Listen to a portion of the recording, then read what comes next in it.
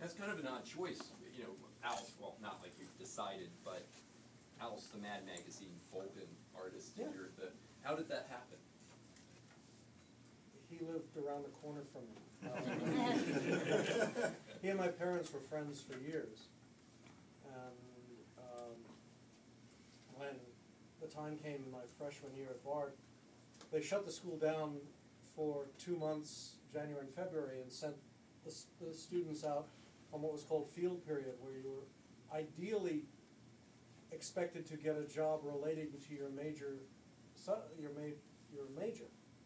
And my majors at the time were political theory and acting, and coming from a college like Bard in the first month of the Nixon administration didn't seem very good in terms of getting, it's like, you know, getting a job in the House now if you're a liberal Democrat. But, and there wasn't much going on in the New York theater either in January. And so I went to Al and said, you know, maybe there's a job in publishing, thinking he could get me a job at MAD and I could join the fund. And evidently he had a meeting with my parents and said there was no way in hell he was going to do this. because